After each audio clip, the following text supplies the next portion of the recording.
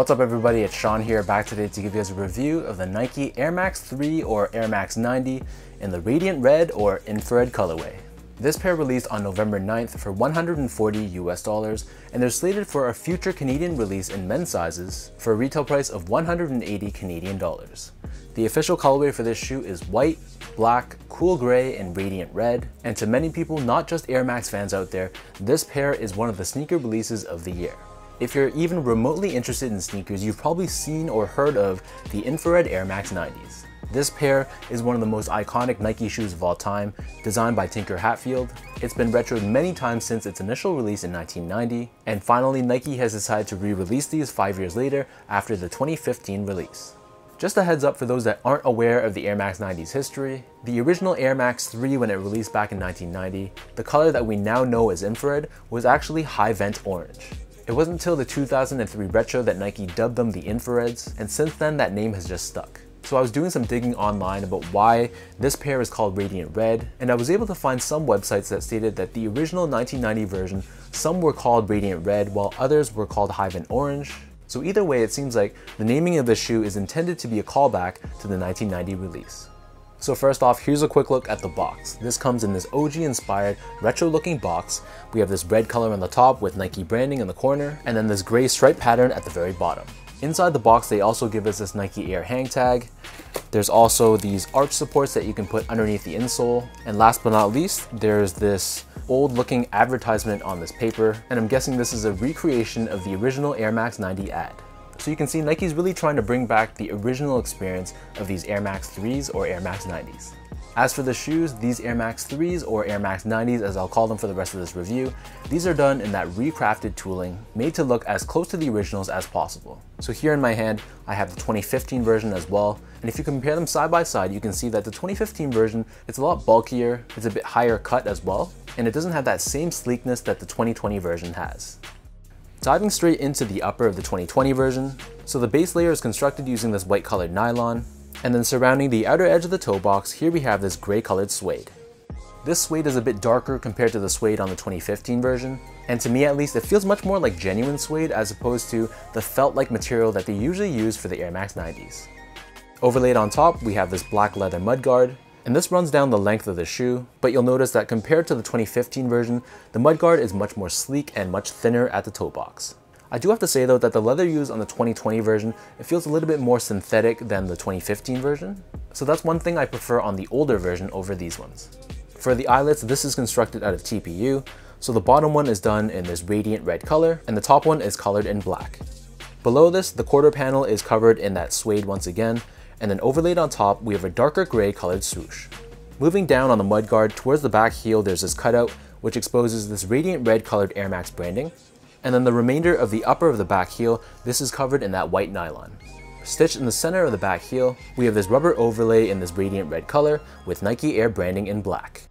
For the laces, these come with these flat white colored cotton laces, and underneath this we have this padded nylon tongue with this Nike Air Max tag stitched on in the very center. On the back side of the tongue, so this is done in this radiant red color, and we have this retro inspired size tag, which was another nice added touch. The inner liner of the shoe is done in this gray colored textile, and they've stamped on the size of the shoe on the medial side, so in my case size 10, and again this is a nod to the OG release.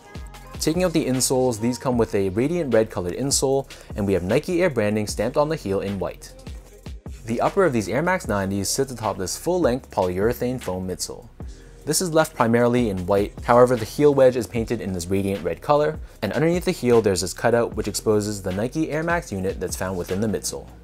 Compared to the 2015 version, the radiant red color on the 2020 version is a bit lighter and a bit brighter compared to the darker infrared on the 2015s. Turning the shoe over to the bottom, here we have your classic Air Max 90 outsole.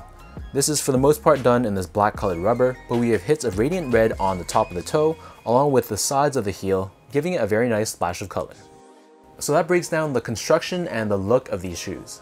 In terms of sizing, so I'm a true size 10, slightly on the wider side, and ever since Nike has recrafted the Air Max 90, I've been able to go true to size on these pairs with no problems. So for me, I picked these up in a size 10 and they give me a very nice snug fit. If you're someone that prefers more of a roomy fit, then you can get away with going a half size up, but compared to older Air Max 90s where I've always had to go up a half size, these guys are perfectly fine true to size. Next up, talking about the comfort. Overall, whatever Nike did with these shoes, they are actually very, very comfortable. As far as a shoe from 1990 goes, I think somehow Nike has retooled this shoe, incorporating a softer foam maybe, but whatever it is, they feel great on feet. This is obviously not going to be a shoe you're using for running, and at this point it's strictly a lifestyle sneaker, but as far as that goes, it feels great on feet, and it's going to be the perfect shoe for just everyday casual use. Finally, talking about the quality of this shoe, all in all, I'm pretty pleased. The materials, while they weren't anything super premium, I feel like they were definitely an upgrade over the 2015 version, except for the leather mudguard that I mentioned earlier. Everything else though I was totally happy with, and the craftsmanship on my pair, especially the nice sloped toe box, I was very, very happy with this.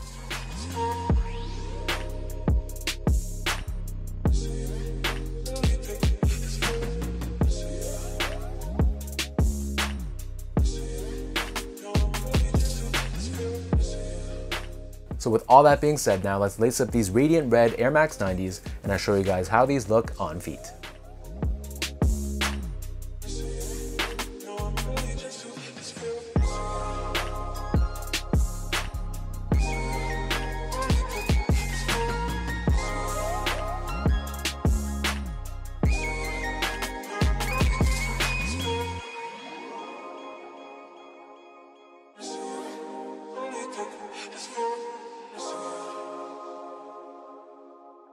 All in all, I'm super happy and super stoked to add this pair to the collection.